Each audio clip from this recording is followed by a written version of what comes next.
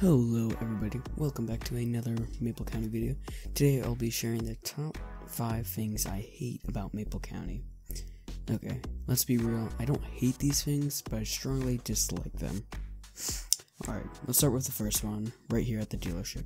Alright everyone, as you all know, this is where you spawn your vehicles. The thing I dislike about is the process of picking your car.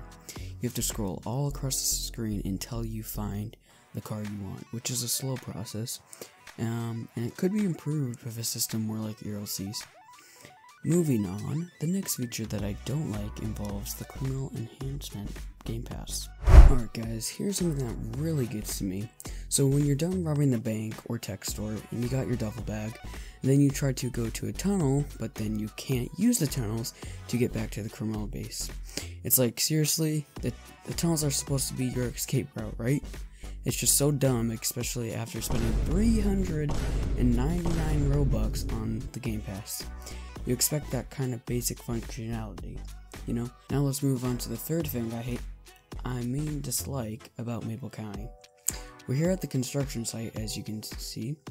For those who have been long-time players of Maple County, you might remember there used to be a swimming pool here, but now all we have is this old boring construction site where nothing really happens except a few dumpsters, fires, or whatever.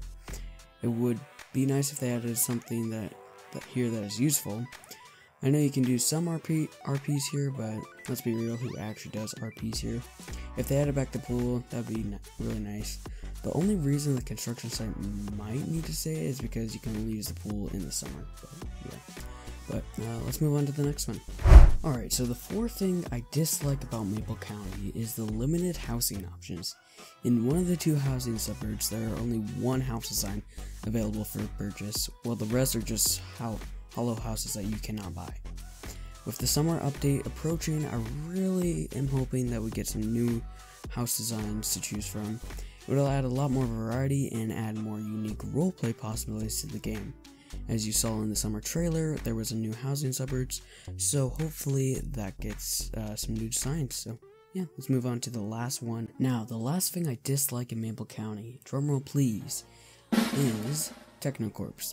Technocorps, led by Luke, the owner of Maple County, functions somewhat like a government entity within the game. However, their presence can often disrupt gameplay when they join public servers, wielding laser guns and sometimes getting everyone's way.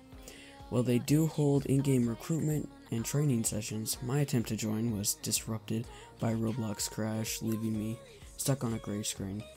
I understand that Maple County is just a Roblox game and not every interaction will be pleasant, but for the sakes of everyone's enjoyment, it might be better if they played in their own private servers.